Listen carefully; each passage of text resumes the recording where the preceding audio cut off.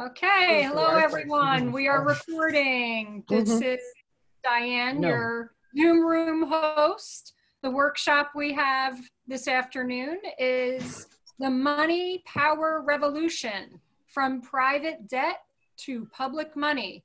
Presenters are Joe Bongiovani, Sue Peters, Mary Sanderson, and Howard Switzer. There's more information in bios on the GPUS convention website, so please visit there. And I believe there's also a link to workshop materials. So welcome everyone, and we shall begin. Yes, good afternoon. This is Mary. I want to welcome you too on behalf of the BMRC. Welcome everyone to the Green Party US 2020 live installment of the interactive epic novel of Money and Power in which we live. We welcome everyone who comes simply curious about money and power, because a main goal of the BMRC is to raise monetary literacy in the mainstream. For that same reason, we're grateful that so many delegates participated in the heated discussion on the Lumio platform this week about money systems and our revolutionary Green Party plank. We welcome Greens who are stuck on MMT too. Their staunch defense of the Federal Reserve System is a great curiosity to us. What, we wonder, brings Greens to protect the fox in the henhouse?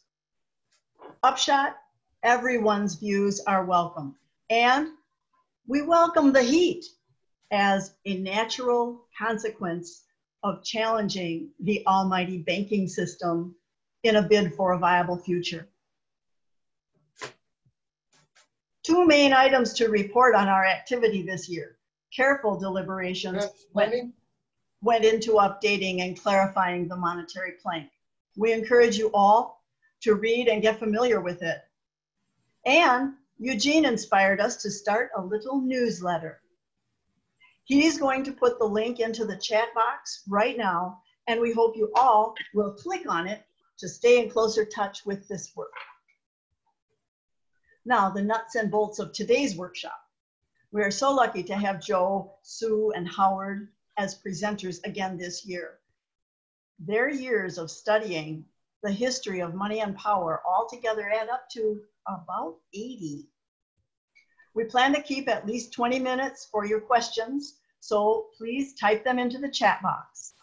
It's okay to direct questions to a certain speaker or not.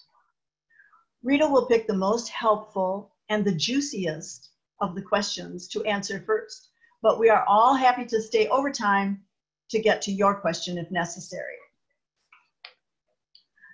Joe is going to be our first speaker. He's from the Green Party of Virginia, and he's a second-generation monetary reformer, studying money systems with his father for over 40 years. Joe serves on the board of the Coventry Clean Energy Corporation, and he's co-founder and director of the Kettle Pond Institute for Debt-Free Money in Vermont. Joe is also on the board of directors of the Alliance for Just Money, and he chairs its Legal Action Committee. Joe's deep background in money system understandings makes him an outspoken leader of this modern movement for public money.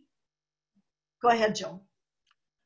Well, thanks a lot, Mary, for that introduction. And good afternoon to all the people who are here listening in, participating. It's so great as an opportunity that the Green Party provides to us to be able to have a discussion about what I personally think is the most important issue, the hinge pin issue, the link issue, to make a change in our society, and that is who creates and issues the money. So today I'm starting off with two keywords, maybe three. One of them is contained in this slide. It's given by the person who, for a lot of people, and maybe a lot of Greens, consider the master social visionary, and that word is opportunity. So to me, my word is opportunity. That Karl Marx said revolution is 90% opportunity could be questionable, but my dad told me that, so I believed him. And I let it guide me, as he also said, you will get the opportunity that I never had, because my dad was during that great moderation of economics, not what we have today. The second word is a turnoff to a lot of green people, one we rarely engage in reality, maybe for its confusion. That word is capitalism. And when I say capitalism, I mean capitalism. So the month is July, the year is 2020, the Green Party of the United States having its annual national meeting. Well, where are we? Amidst a global pandemic where gatherings like an annual meeting itself are forbidden. And so for us Greens working on monetary reform in the nation's banking and money systems, we're in Wisconsin, Tennessee, in Manhattan, and in Virginia's Eastern Shore, at home. It's July 2020. It's a good time for another monetary revolution in America. A good time to call for revolutionary arms. Arms that embrace the self-evident truths we're going to discuss of capitalism's abject debt for money failures. Today, the people want their money back. In a deeper Green New Deal sense, the people need their money back because we can't get there without that power. Through the Green Party's greening the dollar, people's money solution, we can achieve the change we need. Today, we hold these truths dear and evident, that there's our planet's ecology, it needs to be sustained, our societal equity, it needs to be gained, and there's the Green New Deal, it needs doing right now. But we need to declare our independence from the capitalists and capitalism's money power. We need our money back. So what then is this money power that we want a revolution over? That we need a revolution over? It's not merely the great powers to create and issue the nation's money. It's important to understand it's not merely that, creating and issuing the money. It is that, but it importantly includes the real political economic powers. One is to determine where our money is first spent. Will it go to the military? Will it continue to go to private equity debt bubbles? Or will it be rebuilding our infrastructure? And more importantly still, as the power, who gains from that first use of all new money that is created and issued? Is it a public gain or is it a private gain? Those are the things associated with the fork in the road of money power. The 1% today create and issue all our money. They determine what wealth and where that wealth is created and by whom. And then the 1% gain that wealth for themselves. 95% of it over the last 10 years. The rich get richer here, and the poor get the picture. Today, all money power is with the private banks, and they use their special power to determine what the capital development of the economy looks like. This is their capital development. Look around. This is capitalism. Capitalism. Our world is the capital development of the national economy by the private bankers using their debt-based money power. This is it. Debt-saturated, income-starved, broad and deep human suffering everywhere you look. These are the results, with their only promise ahead of more public austerity. But I have the liberty to quote Thomas Jefferson, a known monetary revolutionist, as am I, even if perhaps he was also otherwise a rogue in character. I hope not me. The American people ever allow private banks to control the issuance of their currency, because currency was all of their money. First by inflation and then by deflation, the banks and the corporations that will grow up around them will deprive the people of all property until their children wake up homeless on the continent their fathers conquered. Look around. We hold these truths,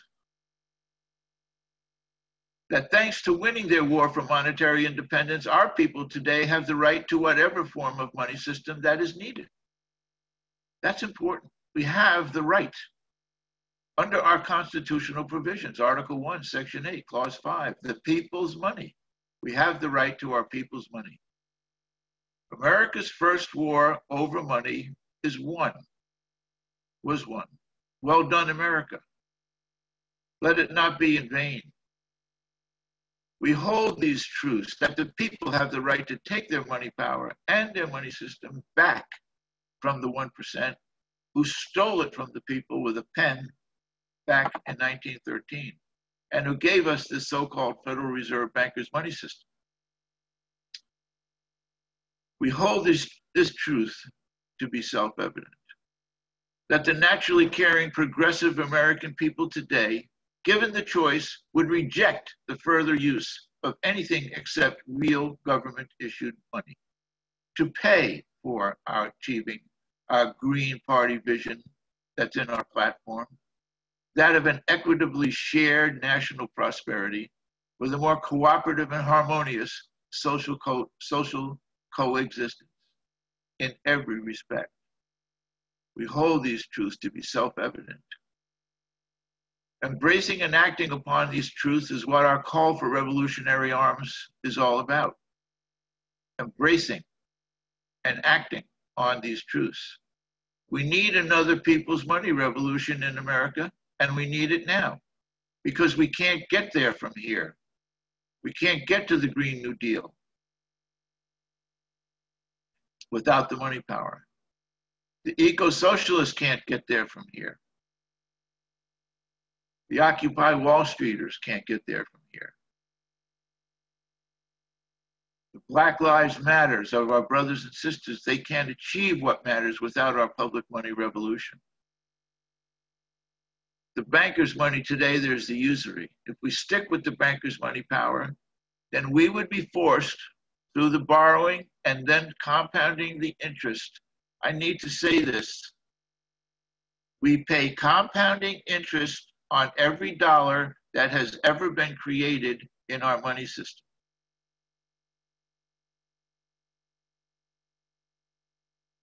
Compounding interest on every dollar in perpetuity.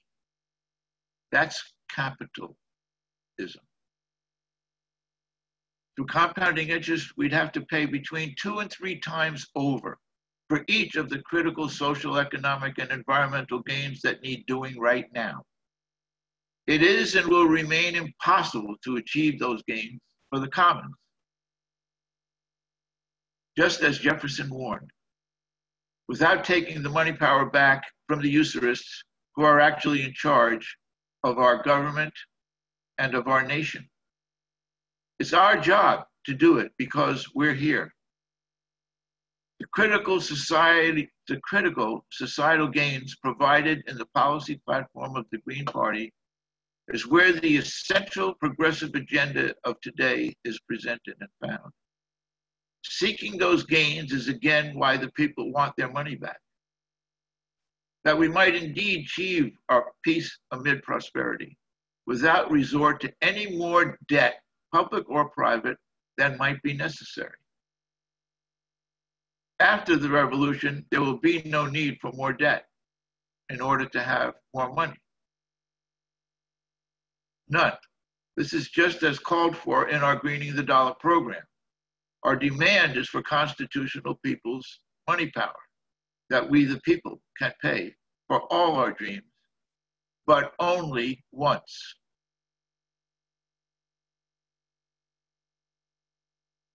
This is our 2020 predicament. Our planet is in peril, deepening social inequities that become unreachable in the pandemic. There's a growth imperative for more debt created with every loan of debt-based money. They create more debt than they create money. They need to create more debt to pay the interest on the debt. The Green Party seeking of sustainable energy, economy, ecology, interrelationships commands a new kind of people's money. The kind that's called greening the dollar in the Green Party platform. How then will this political, social, economic green revolution be financed? With real money, as the Green Party platform demands, as proposed by Dennis Kucinich, 2011 under the National Emergency Employment Defense Act Bill, the 112th Congress.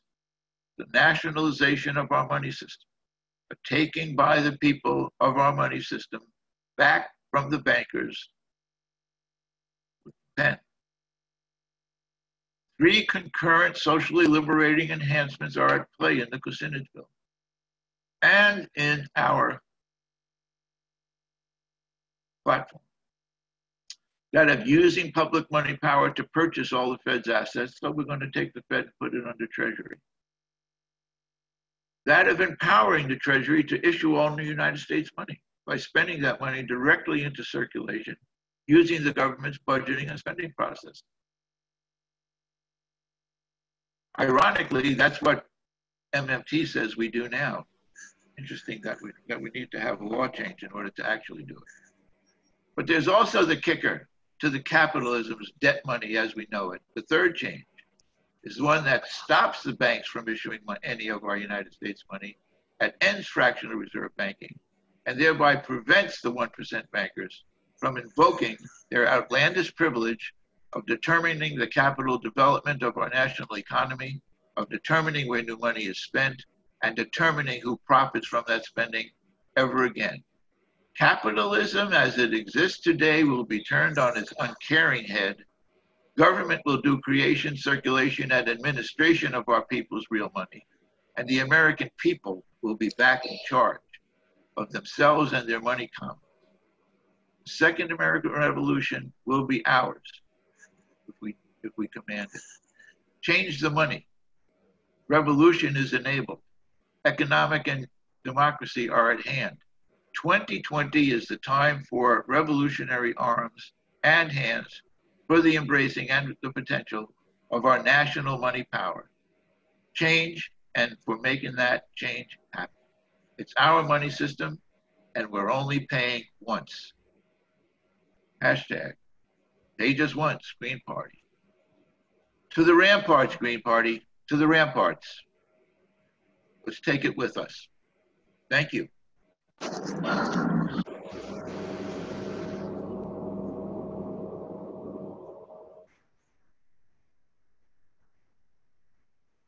Yeah, sparkles for Joel. Thank you very much.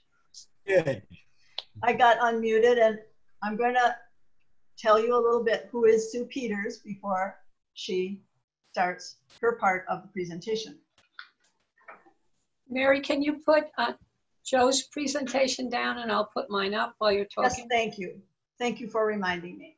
Sure. Yeah. Sue Peters is a Green Party member of New York and a member of the Banking and Monetary Reform Committee. She's had a 37-year career in technology. Her last 17 years was spent working for a Wall Street bank. She's been an active member of several monetary reform groups. She's given many public talks on the subject and spent over 2 years teaching a class about the book, The Lost Science of Money by Stephen Zarlenga. Last spring, Sue spent 5 months researching and writing a paper on the topic, Debt Drives War and War Drives Debt, soon to be up on the website of the American Monetary Institute. Go ahead, Sue. Okay, I'm just I'm going to share my screen. I'm clicking on my slideshow, and then I'm clicking on share. You see it? Yep. Yes. Okay. Now, I just have to make it into full screen. I'm not sure how to do that. Ah, is it there? Yes. Oh, thank God. Okay. Okay, everybody. So glad to be here with the Green Party, with so many of you in this really time of great stress and pain for people, a lot of pain. And I'm glad to be able to give some information to you about how the system works, this monetary system, private monetary system. Okay. So we're going to talk about private bank credit, which is where the power is. That's where the money power is, and it's been privatized. Then we're going to talk about the private Federal Reserve banks and some of who they are and their history of how they stole our money power from our government slowly over time and took it away. So now today our government can only tax and borrow and be in debt. And then a little bit about the CARES Act, how the Federal Reserve banks and their member commercial banks are bailing out their friends, the 99%, and leaving us with debt. Okay. Private bank credit. Only a government that issues its country's money can promote the general welfare. You can't promote it with debt. Did you lose your home in 2008? Did you go into debt to pay for medical expenses? Do you have student debt you can't pay? Is the bank about to take your car because you lost your job and you can't make payments? Is your business facing bankruptcy? Our government does not issue our money. That's why all of this is happening. Our nation does not have a money supply. We have a credit supply, a debt supply. It's the means of exchange we all use is created by private bank loans, profiting the banks. It's hard to believe, very hard to believe, but very true. You can read the source materials, they're all there. This is usury. Commercial banks have the legal power. The money power, the power to create money is found in the law of the nation. They have the legal power to create a deposit in the borrower's account. They create the deposit. They don't take money from one account and put it in the borrower's account of the loan. No commercial bank does that. So here's our banker with our borrowers. The borrower always has to sign a loan contract, which becomes a financial asset to that bank. Okay? And the bank creates the deposit in the borrower's account. It's called bank credit. All of those loans made by commercial banks create what we use as, quote, money supply. It's really a bank credit supply. All debt. All debt, think of it. Our whole money supply we depend on every single day is earning interest to private banks. This is our system. It's very hard to believe, but we're not taught about it. As the loan, now this is another feature. As the loan is repaid to the bank, right?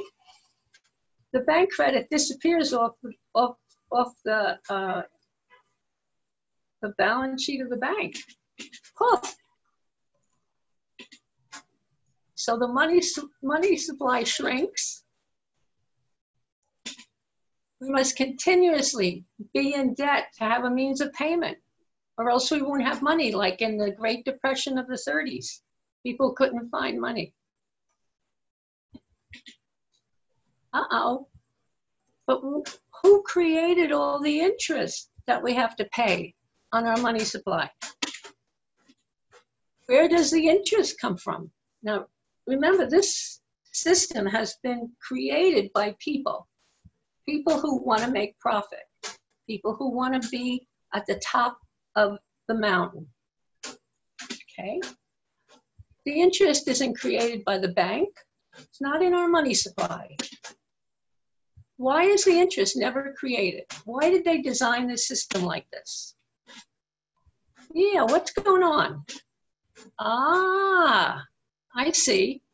It makes money scarce not to create the interest. So we need to go to the bank for more loans, and they can make more money.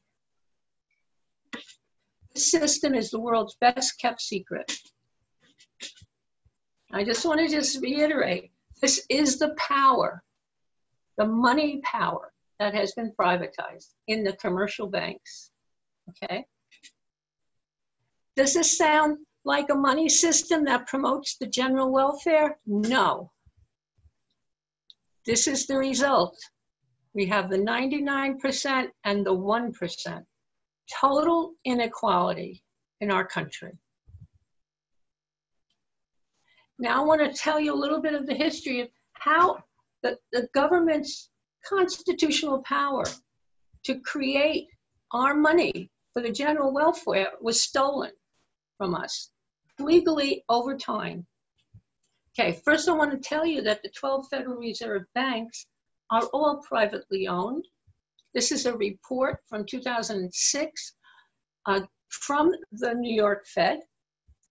And it tells all of the 121 commercial banks that own all of the shares in the New York Fed. They're the only ones that own the shares. The total shares in 2006 was 74 million shares, of which you can see at the bottom there with the blue arrow, JP Morgan Chase owned half of the New York Fed. Was half owner, okay? And I can distribute the full report. You can see the other Wall Street banks, like Citibank with 23% of the shares. There's been court cases. Here's a 1982 court case that said, Federal Reserve banks are not federal instrumentalities. Their control is exercised by their board of directors. They receive no funds from Congress. They're empowered to sue and be sued in their own names and to hire and fire their own employees. In addition, I just learned this, in 2001, in the USA Patriot Act, there was a modification of the Federal Reserve Law.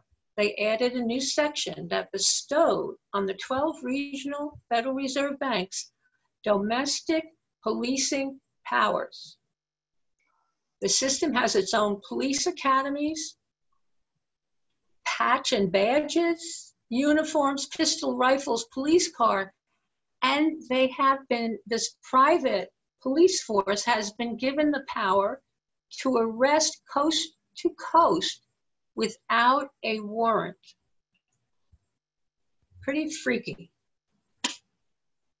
So let's see how our government issued money, which was in our colonies, which was in our Revolutionary Congress, and was in the beginning of our country, how it was taken away from us. First of all, government issued money is authorized by Congress, issued and spent by a US Treasury, has no debt associated with it. It's accepted for all payments of debts. And it creates a money supply that doesn't disappear when debt is repaid. Okay, so The Federal Reserve banks, they have these reserves. What are reserves? Private commercial banks were chartered from the beginning of our country by state and national governments. They issued bank credit, right? What we learned about in the first part of this presentation. The laws required each bank of issue to keep a certain amount of government money. We have government money as a reserve in their vault because customers wanted that government money and they wanted to be able to take the bank notes or the bank deposits and say to their bank, okay, give me the cash, the government money. Member banks, the commercial banks that were members of the Federal Reserve, this is at the beginning of the Fed, right? The Fed comes in now. The member banks that joined the Fed, these are commercial banks that have the money power, were required to have an account at their Fed bank and store their reserves there. Remember, at that point, their reserves were government issued money, the money that people wanted in their hands, right? So all of that went into the Federal Reserve banks in accounts for their members who owned the bank, right? We just saw that. So what did this Federal Reserve law in 1913, what powers did it give to these 12 Federal Reserve banks? Number one, it gave these private banks, the private Fed banks, the power to issue an elastic currency. Okay, so these private banks are going to issue a new currency and buy loan contracts. You remember the loan contracts that the banker always has the borrower sign? We call them bonds and debt securities. And so the Fed bank can create this new currency and buy these loan contracts from their members or outside in the financial markets from investors. And this comes in very handy when the member commercial banks and the financial markets are very, very upset and the value of their assets are going down, like today. It comes in very handy to save the 1%, the banks and the financial markets. The elastic currency, we know it as Federal Reserve note.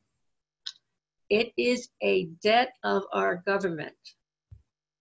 It's issued by private Fed Reserve banks, not our government. Legally, it's an obligation of the government. We're responsible for that. It's a government debt. It's not money, but a promise to pay the real money. And at the beginning of the Fed banks had to back this currency with gold, right? Whoops. The Fed notes were slowly put into the hands of the people. Now look at those two notes. They look very similar. You see Benjamin, I think that's Benjamin Franklin, right? You know, but the one on the top is an asset of our government. It's a gold certificate issued by our US Treasury without debt. The one on the bottom, oh, and that's money. That's real money. That asset of the US government, that gold certificate, that's the real money. The one on the bottom is a debt. It's a Federal Reserve note. It's an IOU.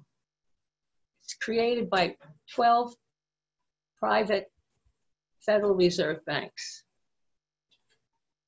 During the banking crisis of the 1930s, the Great Depression, the US went off the gold standard. Citizens were allowed to keep only $100 per person in gold coin or gold certificates. That was it. Everything else of the government money was exchanged for Federal Reserve notes, which became the legal tender. Federal Reserve notes had replaced government money in the hands of the people. The deposits representing the Fed notes replaced government money in the reserve accounts of the member banks. The bank credit replaced our money.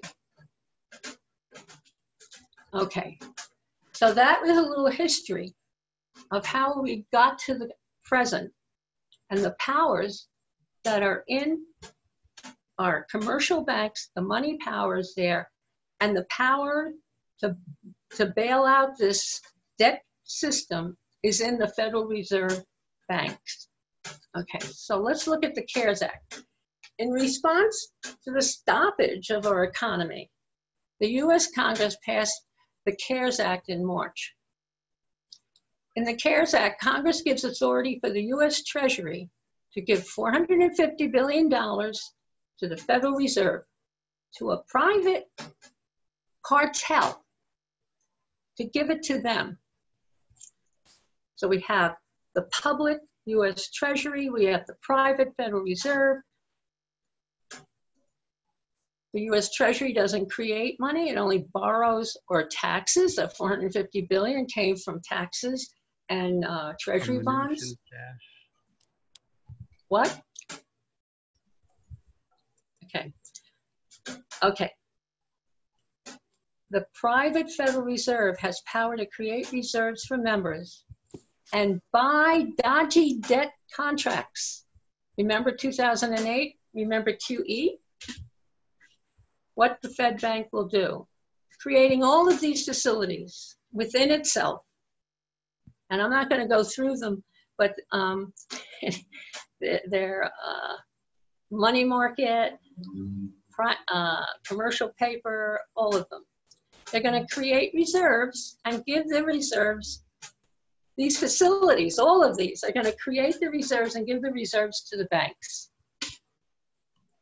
What's going on? What will the commercial banks do where the money power is? Create bank credit, of course. Buy debt securities like municipal bonds, corporate bonds, exchange traded funds of corporate bonds, commercial paper, business loans from states, municipalities, businesses, corporations, investors. Turn over dodgy debt securities to the facility in the Fed and earn a lot of fees, a lot of fees. Everything's going through commercial banks. Bail out the corporations, put government deeper in debt.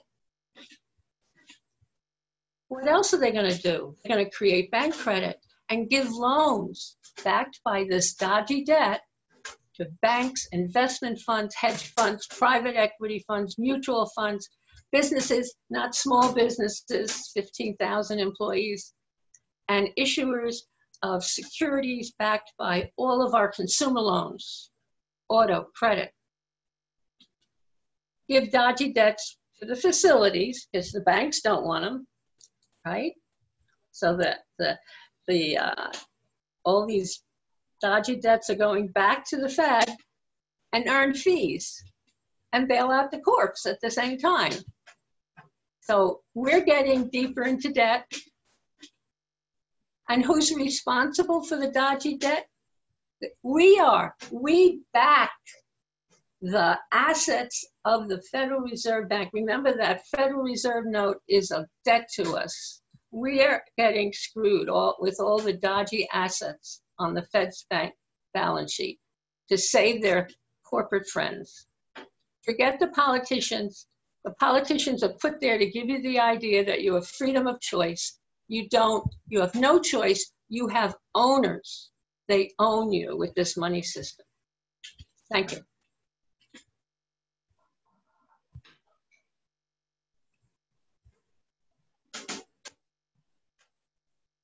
Thank you, Sue. Yeah. I hope So, people are putting... could you stop sharing, Sue? Yeah. All right, thank you.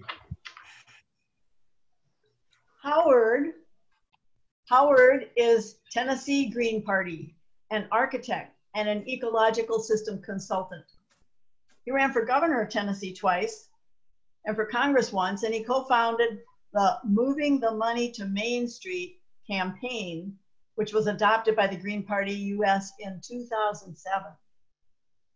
Howard is a founding member of the Green Party of Tennessee, Green Party of the United States, and of the Banking and Monetary Reform Committee. Howard's is the last presentation, so go ahead and put more questions in the chat. During Sue's talk, there was some background noise. If everyone would kindly mute themselves while they're not talking, it will be helpful. Go ahead, Howard. All right, so we've heard a lot of material here today.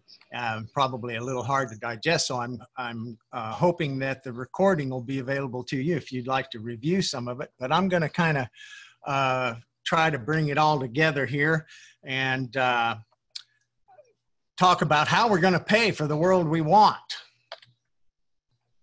But first, I want to just mention some monetary theory, because I came across, which is kind of what we've been talking about here, and I came across the Stanford University Encyclopedia of Philosophy. And I looked under the philosophy of money and found that they said there were just two theories of money.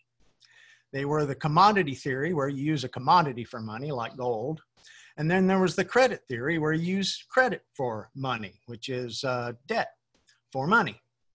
And that was the only two theories they said that there were. And I'm thinking, well, how come there isn't a theory for using money as money? And so that's kind of what we've been talking about, right? So that's been kept from us, and I think that's an important point.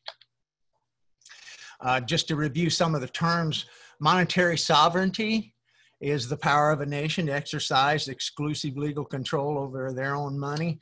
The sovereign was always the ruler, and they had control of the money. And so that's what that term refers to, is the power over the money.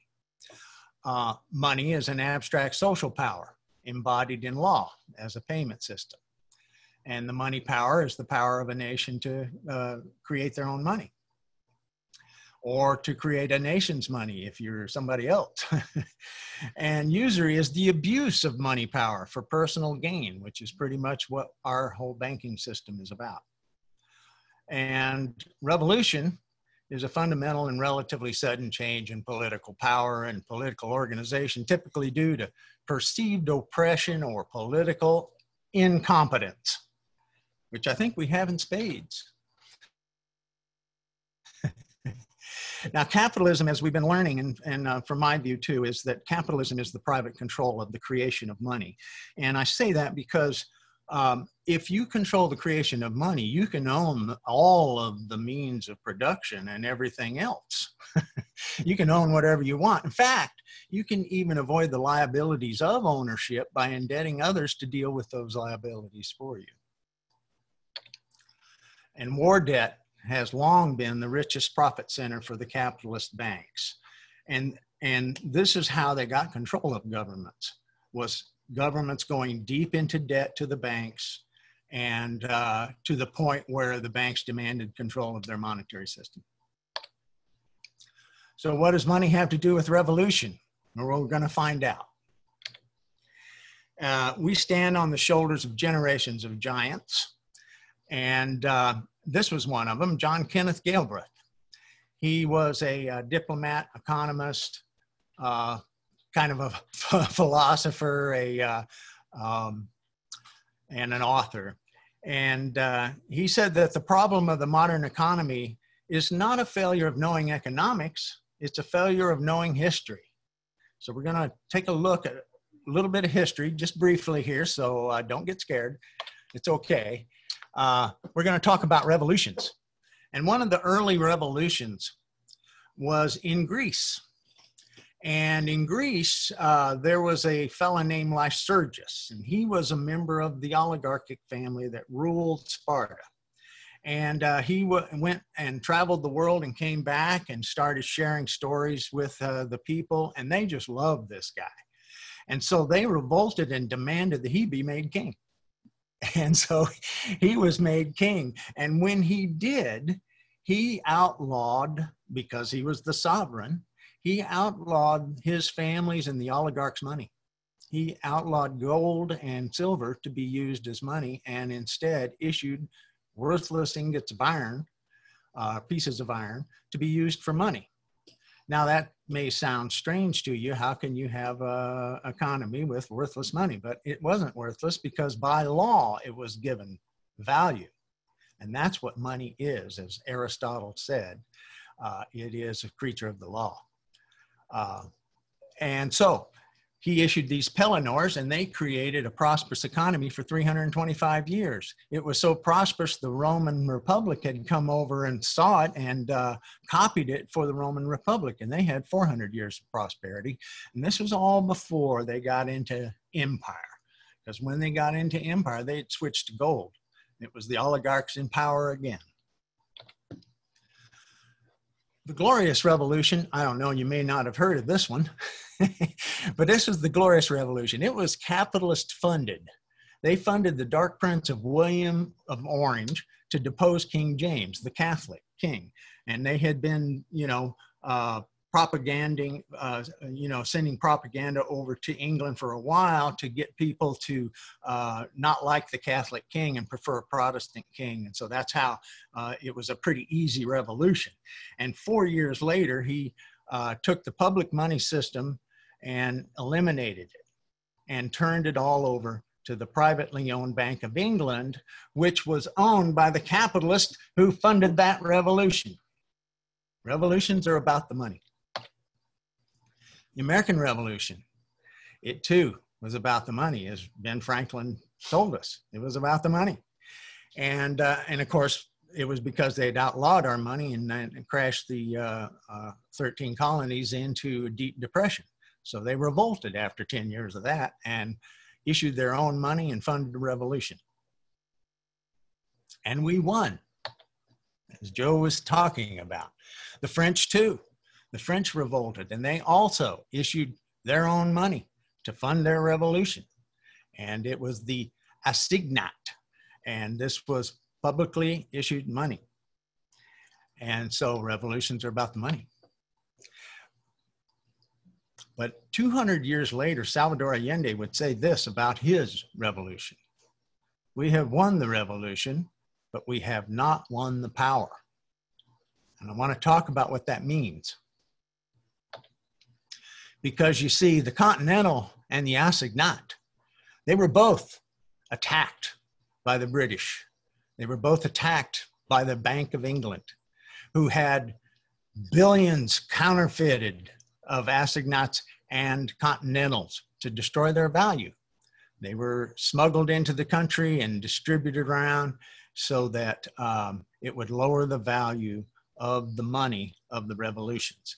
And so while they won their revolutions militarily, they lost their revolutions monetarily because the banks took the monetary power. And of course, the French Revolution was depose a sovereign leader, right? Who was already kind of beholden to the banks, but the banks really wanted all the power. And so they got it. And so, as John Adams would say, there are two ways to conquer and enslave a country. One is by sword, and the other is by debt. Now, we're familiar with the revolutions by sword, you know, the violent revolutions, military revolutions. But we're not very familiar with debt revolutions. You see, there are two kinds of revolutions, and we're talking about the second kind of revolution, the revolution against debt and against debt money.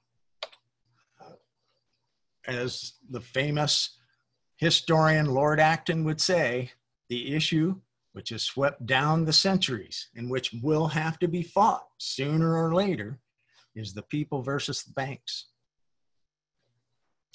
We should be seeing that that's pretty true, you see, because the new American Revolution is bursting at the seams. It's ready to happen. And we're out in the streets and we've even identified where the power is, but we didn't know what the power was exactly. So there we were on the street, occupying Wall Street, the power, and we didn't know exactly what to do or what to demand. And that was unfortunate because there was a lot of effort to confuse people there. But here we are today. We're facing a protracted depression. I mean, that that is on the horizon. It looks like it could be happening, and all the factors are out there. And environmental extremes we're experiencing. Small businesses are collapsing, while huge fortunes are made by the big businesses. They're making fortunes. Panicked consumers stockpiling paper, food, and weapons. Ordinary commerce grinding to a halt. Racism and political factionalism growing more intense.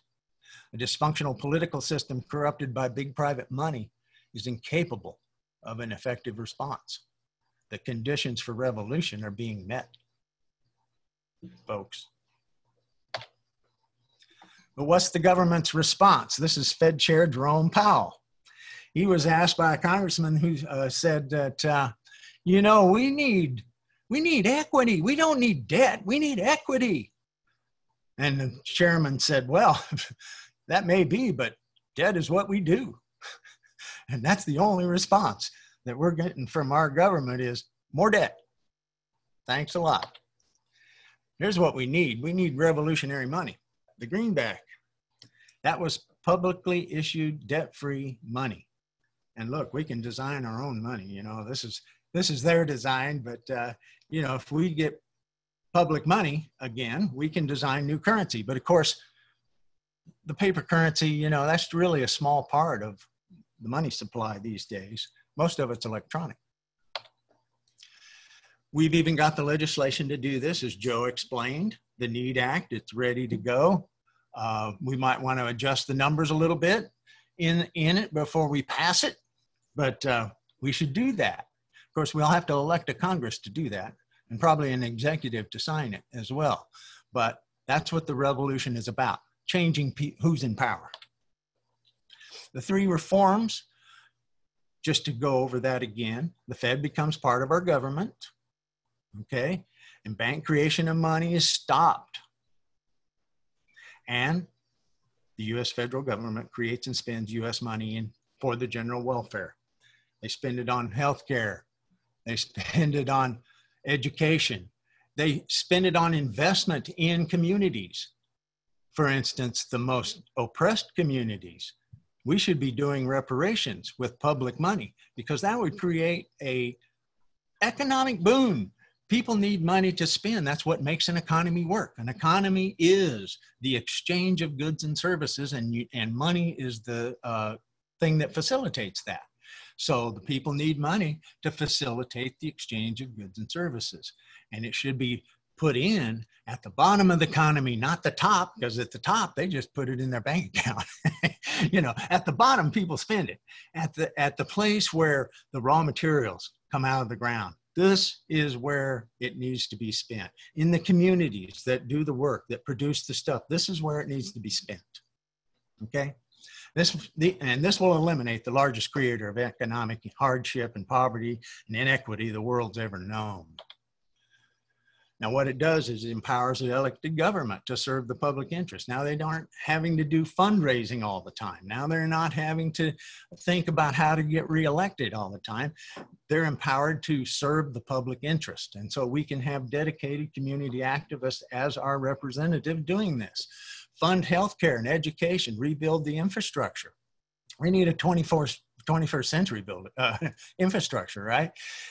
In the NEED Act, there's 25% of new money goes to the states annually on a per capita basis. And this is so that states and municipalities don't have to go into debt to serve their citizens. It's a tax-free dividend to every citizen, yeah, right? You need to give people the money to make the economy go. And it ends compound interest, which we were talking about. It creates the massive inequity. And it pays off the national debt as it comes due, lowering those interest payments, which are like $500 billion per year right now. We're paying. And it can do much more because anything physically possible, ecologically wise, and socially desirable is financially feasible. That is, it will not cause inflation or deflation. So what do we do now? Well, we're kind of educating the public. We're educating the electorate. And that's kind of what our national campaigns are about, right? We're educating them about who we are and what we want to do for the country. And we want to elect an ethical government. That's the whole point of our campaigns and our educational campaigns, right? But that's a big one. And that's what our national public money system is about. But in the meantime, and in between cycles, and while we're organizing, we can educate the public about money. And we can do this by lobbying our local governments to begin issuing currency. And this is especially so if we are coming into depression, because and with the lockdown, it's very much already here. And so in Tenino, Washington, they've already started issuing currency.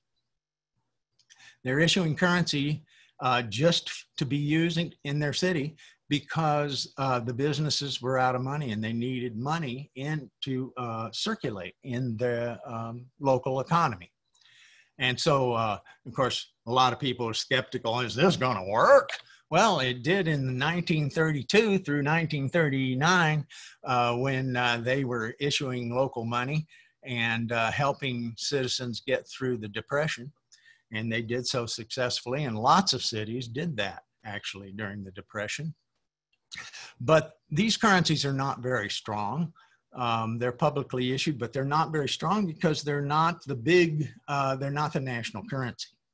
But there was a local currency that was very strong. And we're going to talk about that one because that is a very revolutionary local currency. We're going to talk about the miracle of Wurgel. Now, Wurgel was a town of 4,500 people. It had, in 1932, it had 1,500 unemployed people out of 4,500 people, right? 200 were penniless and homeless, all right? 200 families, not 200 people, 200 families.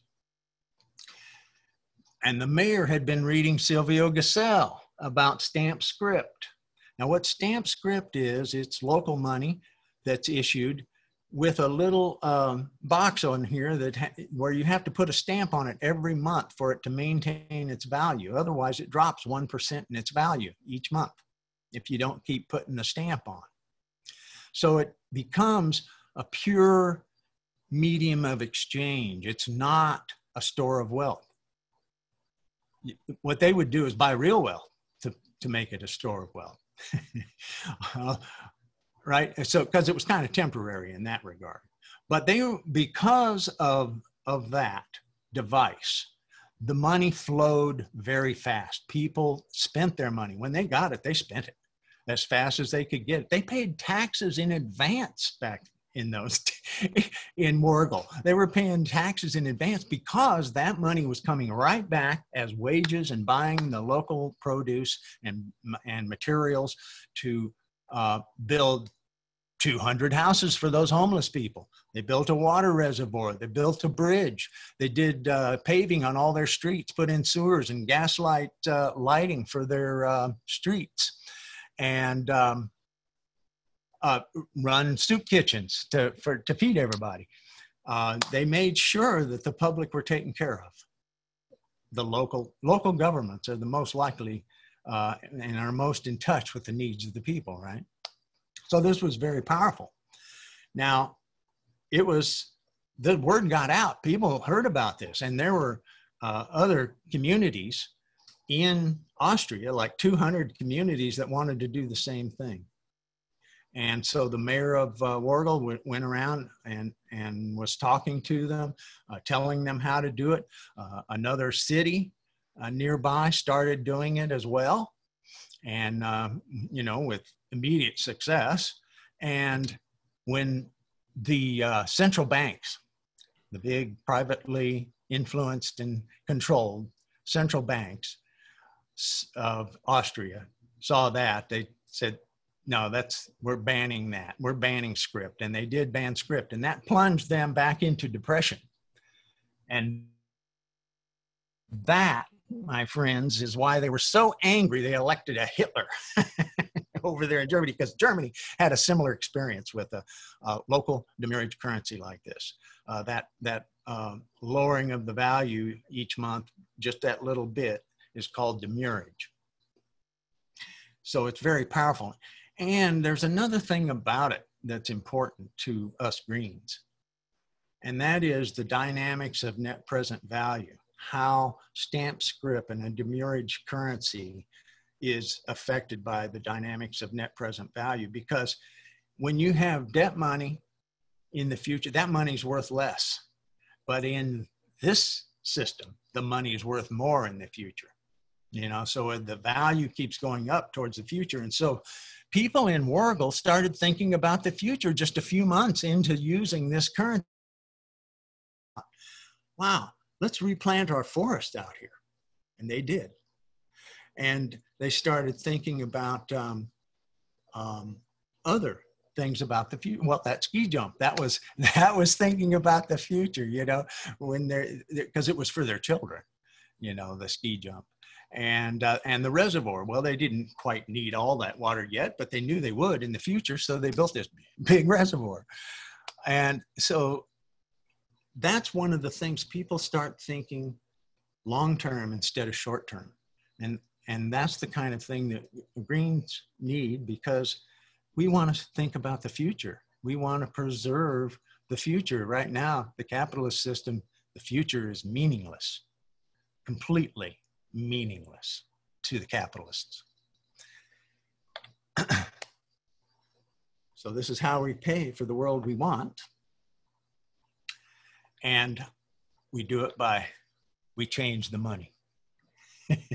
And so I've got a little song about that. And it goes like this. Oh. The whole world is in trouble now, everyone can see. Will human life continue? There's no guarantee. Understand the problem affecting me and you. We all need to focus on what we need to do. The big banks create credit, all our money as debt. And that is what is causing the inequity we get, concentrating all the wealth and power to a few.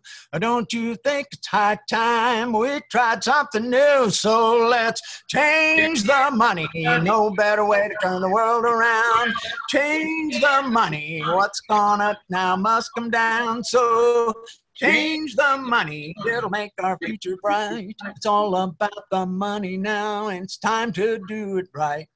No more bursting bubbles, no bailing out the banks.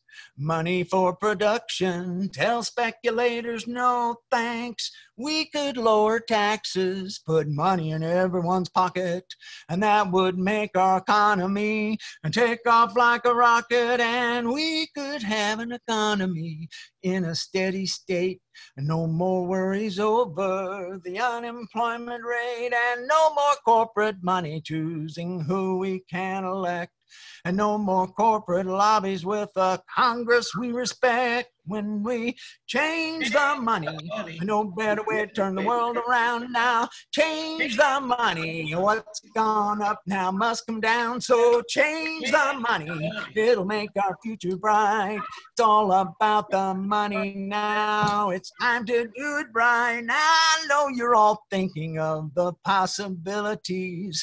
We could save the oceans, replant all the trees, have a quality of life beyond anything we've seen, and no more war and conflagration, and all our systems green. So let's change the money, and no better way to turn the world around now. Change the money, what's gone up now must come down. So change the money, it'll make our future bright and help us through this night. It's all about the money now, time to do it right. Woohoo! Woohoo! All right. I love it that All you're right. not afraid to do a solo. Thank you very much. Well, I am solo here, so it's kind of easy in that regard. I don't have to look at your faces making faces at me saying, oh, God.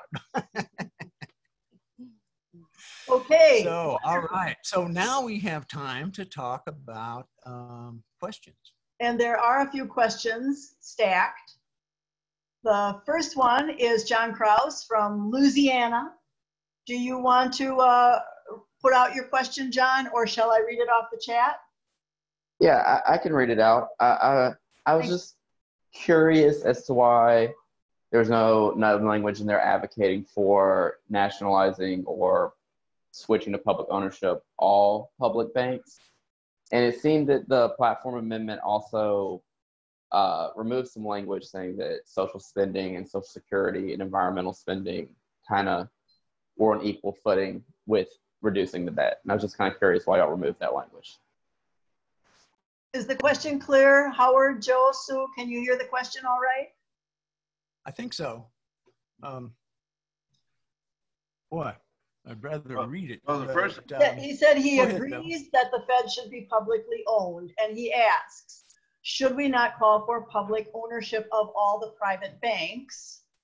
And then he also asks, all the private banks. Then he also asks, why did we remove the language from the debt platform plank that highlighted other spending priorities, like environmental changes and social services? Because he says, y'all seem to support that. Mm-hmm. Right. Who wants to take the first part of the question? I believe what we determined was that that was in the wrong place of the platform. right. It was spending. And so we were talking about debt, not spending. And so that's the reason why it went to the spending part of the platform. And of course, it's already there in the spending part of the platform, right? And most of our platform is about spending. So that was the second part of the question, that why we didn't reiterate all our spending priorities. Oh, and banking, we don't want to privatize or make all the private banks public. I think that would create a lot of tension and bad feelings. But what we do is make them an honest business by taking their money power away, so they can't practice usury anymore. And they become, basically, they're just become a small community business, because those big banks are going to shrink because they won't have the power to create massive credit like that. I mean, there are banks right now who the smallest loan that they make is $1 billion. And that wouldn't be happening anymore. And I would just add, today in the current system, banks are unique with this incredible power over all of us. Once the Need Act and greening the dollar takes place, and the banks are just ordinary corporations. Right. When they can no longer create the money via credit. Yes. So, John, does that more or less answer your question? Are we ready to move on to the next? I have one thing I'd like to add. No, please do. Yeah, we're talking about in the future under a public money system. There's no need to take away the power of the private banks to exist.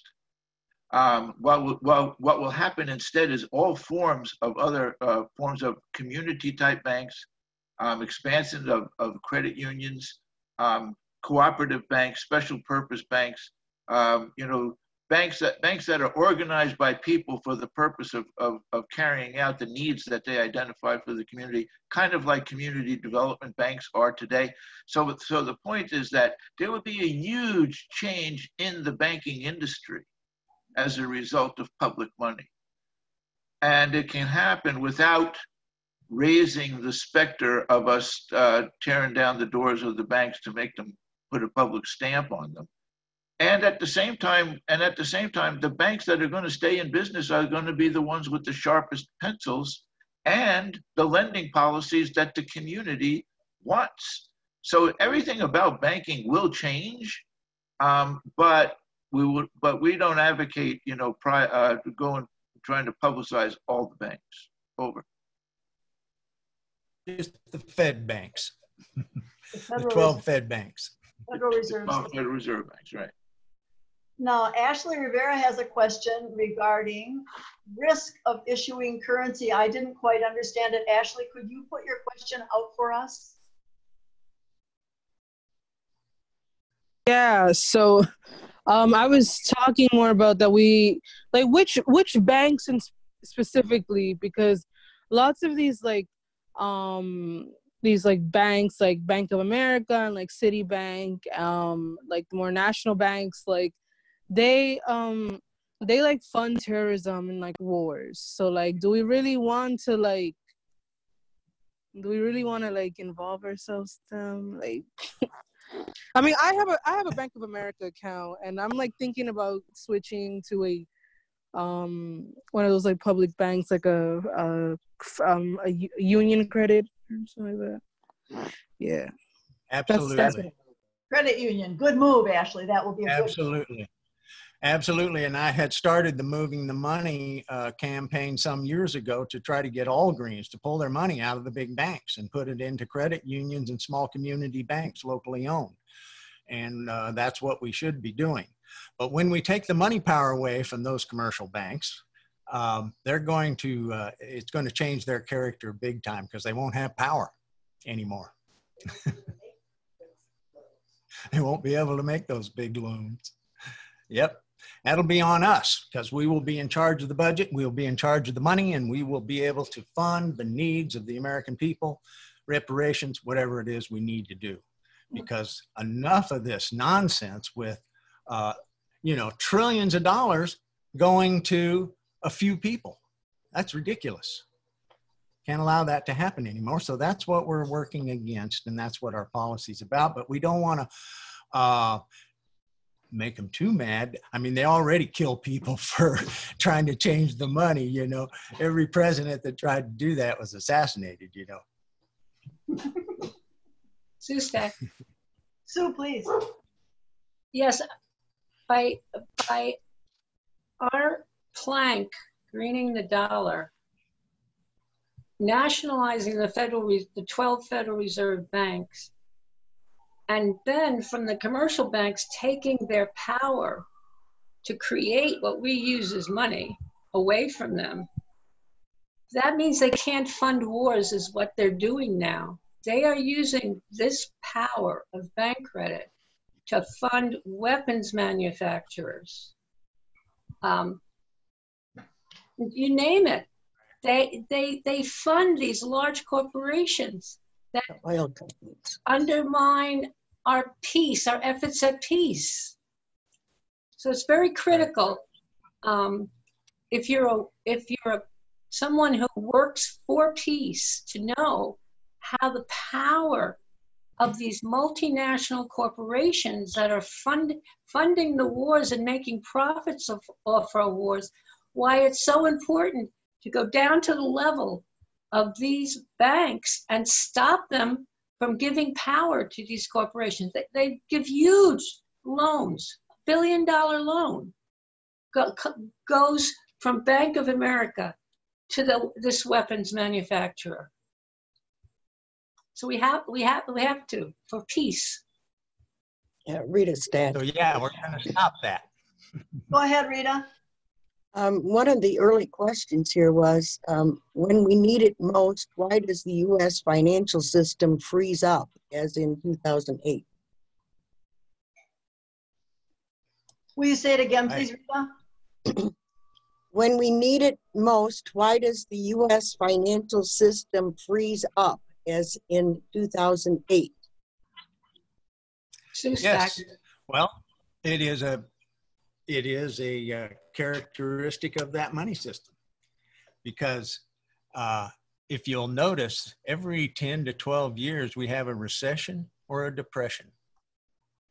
And I have a graph somewhere that shows that, you know, you can find it online, that'll show gray lines. It'll show the economy going along in a graph, and then there's these gray lines, and they represent all those depressions and recessions that we've had.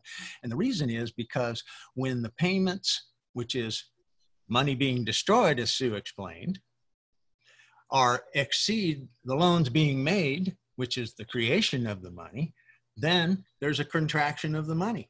And so people don't have as much money, and that's why we have those economic hardships every 10 or 12 years. Joe Stack. Go ahead, Joel. Well, real quick, just, you know, that's what the economists call the pro-cyclicality of the debt-based money system. And that is to say the cycle goes up quickly in expansion times when all the loans are made, all the debt is created, and then when it starts to go down, they reduce all the amount of money that's in circulation, and it exaggerates itself, it exacerbates itself until it gets to the point where it can turn it around, and that usually takes not only a couple of years, but a huge amount of the wealth that the borrowers have to put up in order to take out a loan.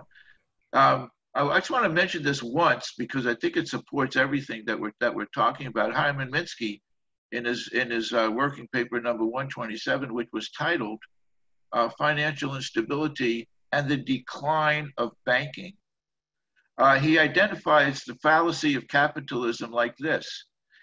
During the expansion phase of capitalism, we need to create debt in order to have the prosperity. But during the turndown phase, there's nobody's job to make sure that we have the income to pay the debts that we created to create the prosperity. It's nobody's job. So if you don't have the income, the loans get lost, turned away, and the recession and depressions follow. Over. Thank you. Another point that I think that you touched on and I just wanted to highlight was that when those recessions happen and people start defaulting on loans, where does their collateral go? Right? Where the real wealth goes. Oh, yes. And in 1933, millions of homes and farms, 4,000 banks all collapsed and went to the bankers. Hey, can you address the issue of crypto coins? Cryptocurrency like Bitcoins and the other one? What place do cryptos have in this bigger picture? What? Joel? They're an investment. Go ahead. Crypto, crypto investments. Go ahead, Joe. Okay, cryptocurrency is not currency. Okay, it's a commodity, and anybody can say that this is going to be a coin. That just makes it sound like it's money, but it's not. In fact, this is even virtual commodity. So the idea of there being any role for a virtual commodity in a public money system is it's just nil. It cannot make either a contribution, nor can it play, if you will, with the United States money that's going to be circulating. There's nothing wrong with cryptocurrency, okay, but it's not money, and it's for the people who like to gamble. Really, that's what it's for. Over. I mean, it's as much money as regular money. Money no, it's kind of like exchanging a commodity. Go ahead, Howard. It's kind of like exchanging a commodity, as Bill or as Joe was talking about. It's not a currency, it's not money, but it can be used as money, like a commodity. So if it was gold, you could use it for money because people would accept it as payment for something, and as long as people will accept it, then it can be used to pay for stuff. But not everybody's going to accept a Bitcoin. Yeah, I will add something here. The term legal tender means that it has to be accepted for taxes and in commerce. And to be real money, the money has to be legal tender, like the US dollar. Cryptocurrencies are not designated by any country yet that I know of as legal tender. So somebody might accept cryptocurrency, but that doesn't make it money exactly. Does that help you? No. Well, Joe, lastly, an agreement between two people, it could make anything money. It's right. It's an exchange, and it's what you use to exchange, and it's how you settle the exchange. So exactly. in that sense, cryptocurrency is money between people, but it's not money. It's not money in the legal sense of the term of what money is. Or but money itself is a commodity. What we have to worry about is the fact that all our knowledge about money comes from folk knowledge. There's no school telling you about money. It's That's all not about true. independent research. It's all about independent research. And there's no schools on monetary science. That's not true. If we keep making enough noise about it, they're going to happen. But you might tell me what school teaches about money, and how many people have been to school, a class on money, and learned all about the creation of money and where it comes from. Joe Stack. Go ahead, Joe. Well, you know, I was given a talk at a class at Virginia Tech a year or two ago, and I was talking to the money and banking class, the extreme, you know, advanced ones, the guys who were getting ready to graduate with their high degrees in money and banking. And during the talk, I said, you know, one of the problems is, like Howard said, you know, the monetary system is not taught in any university or college in the country. And I said, but I'm sure that we all the people in this room know where money comes from, right? And there was only one person that raised his hand and said yes.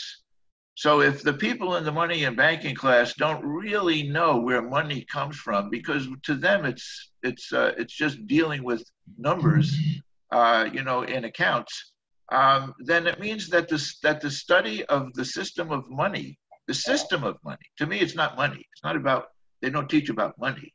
They teach a little bit about money. They don't teach about the system of money. Whose money is it? Whose system is it? Where does the money come from? How do we determine that the money meets the needs that the people are identifying out in the community to have in order to do what they want to do or need to do? So to me, it's not even a question. I mean, you know, Donald Trump graduated from the Wharton School. It's kind of the highest school that there is for finance, not for money, for finance. So that's what it's all about. It's all about, to me, the thing about capitalism is this: it takes money away from money, and it puts capital in its place. When we say we want to have some money, and then they say, well, we have capital. Remember what the Fed guy said? We only have debt. When this is all over, we're going to have only money. Thank you. There are still almost 50 of us here, and most have not said a single word. This would be your big chance. We probably have time for one or two other questions. If you would like to ask a question, feel free, or you can also always contact us through the BMRC email, and we are happy to visit with everybody. Diana Little? She's saying it's time to go home. Just say I gotta go. I have plans with my niece. Bye-bye. Oh, are you our webmaster, Diana? Oh no, that's Diane actually. Oh, okay. Diane, Thank over you. in the GPUS tile. Yeah, we can wrap it up in about 5 more minutes, because then I will turn off the recording. Go ahead. Great. I have a question. Susan S. Susan, yes. Go forward. Could you say more about the NEED Act, or what does it say, and who's sponsoring it, and what is it doing, and what can we do about it? A little bit more detail about the NEED Act. Okay. Howard is screen sharing. That's a good question, Susan. Thank you. Okay. Yeah, a little more about the NEED Act. It is HR 2990 of the 112th Congress. So you can read about it there. You can just Google the NEED Act HR 2990, and you'll be able to find it. And the 3 essential reforms that are in that NEED Act are also in the Green Party monetary platform, which you can see here. And you can see it in our platform under the banking and insurance reform. And of course, we have a new proposal that we're making monetary reform have its own section at the end there. Section E. Who is the thing about these 3 reforms is that, it was Dennis Kucinich and John Conyers. were the sponsor and co-sponsor of this bill. And it spent 3 years in legal counsel getting reviewed by the Congressional Legal Counsel and getting grilled on the law. And so it was very carefully done, and it is considered one of the most revolutionary bills to have ever been presented to Congress in 244 years. Joe's back. Go ahead, Joe. Yeah, the politics of that, resulted in not the assassination of Dennis Kucinich, but his political assassination, if you will. He got gerrymandered out of the Congress in the following year. So, in other words, this is the bill. This is the bill to do the revolution that we want to do. And what we need right now, to respond to your question, is for each of us to go back to our states and our state Congress people and to ask them to consider co-signing onto a new, the same version of the bill. You could use the exact same version of the bill. Like Howard said, you would want to modernize the introduction, because the introduction is the purpose and intent of the bill, of what it is that we want to do, and that needs an update of the data. But beyond that, it's all there. It's all there. A follow-up question: do you think that the campaigns for public banks in various places around the country is what's left of this so far, or is it going in the same direction, or is it very different? Is that question clear? It is different. But this is public money. That's public banking.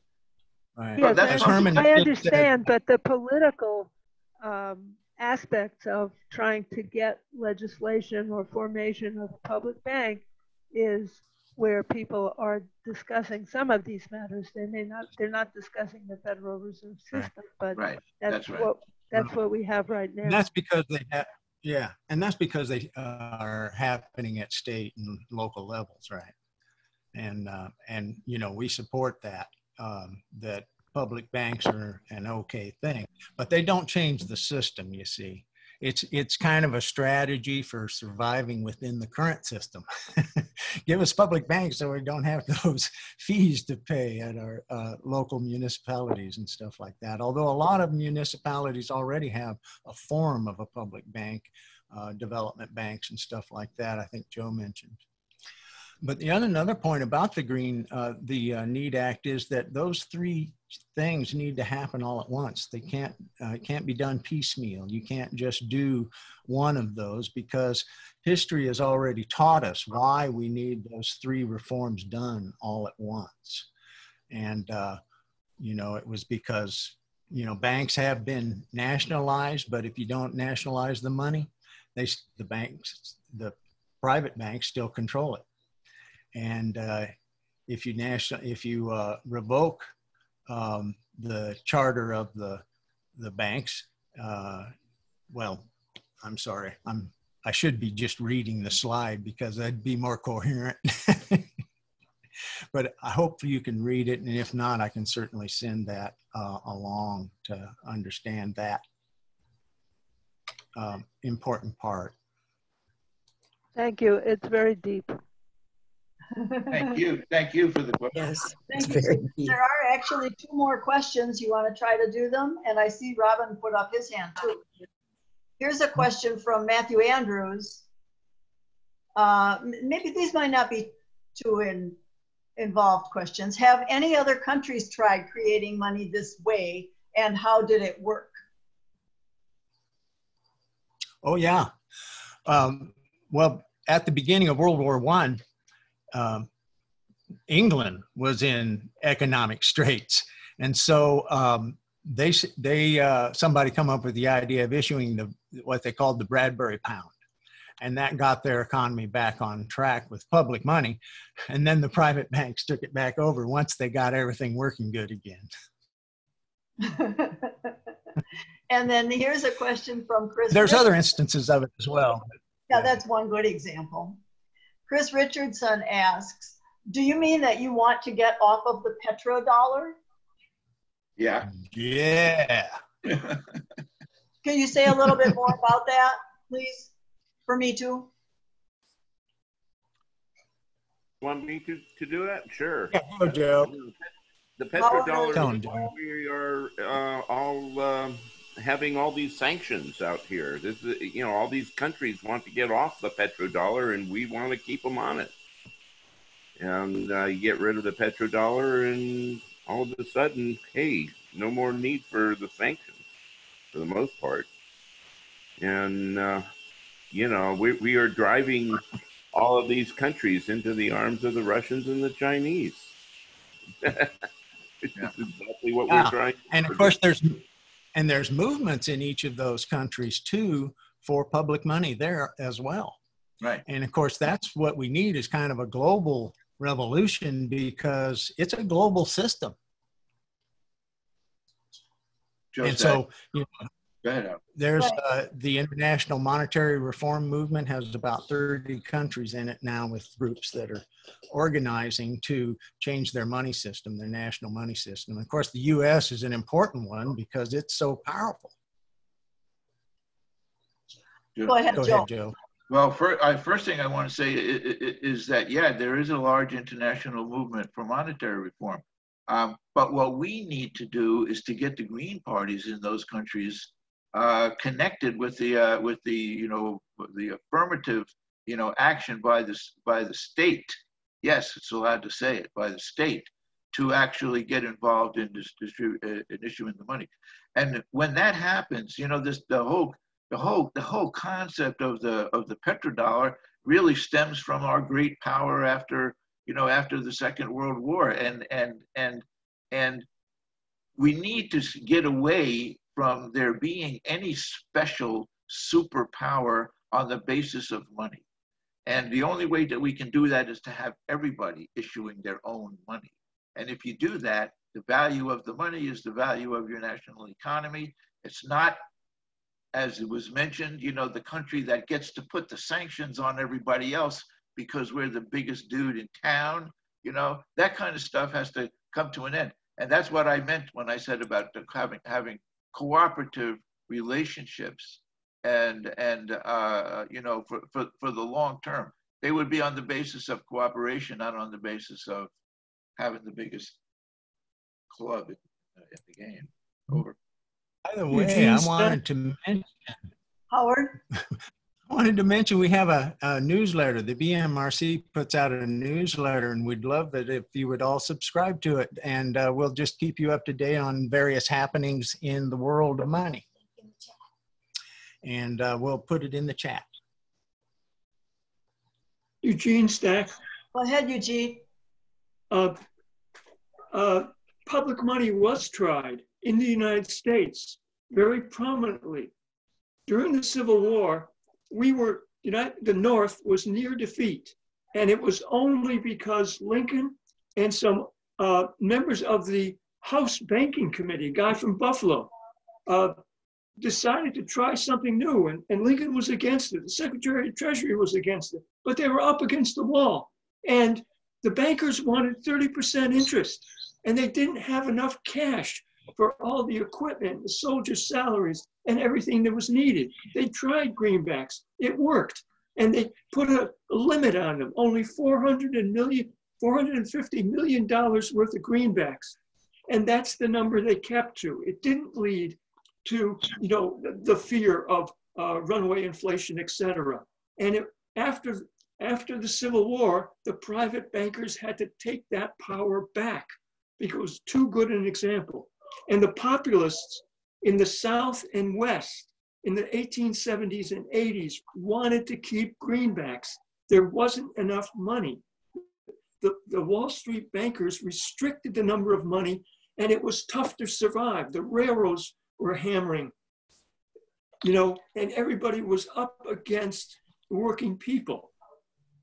And the greenbacks were an answer, but that idea was allowed to be forgotten and destroyed as a key element of working class struggle. And the And then the Federal Reserve Act in 1913 put the nail in the coffin of that. And that's what we got to overcome. And we got to champion the 1880s populist. Read a book on the populists, exciting stuff that they did. 20,000 people going to one spot and having lectures and so forth. Over. Yeah. Okay. There's more super cool questions here, but now we're really running out of time. Someone says, weren't the greenbacks backed by gold? Short answer. No. No. Right. And then there's a question about the relationship of all this to the World Bank. I'm putting in the email address of our committee for you to continue submitting questions. We want to engage with you.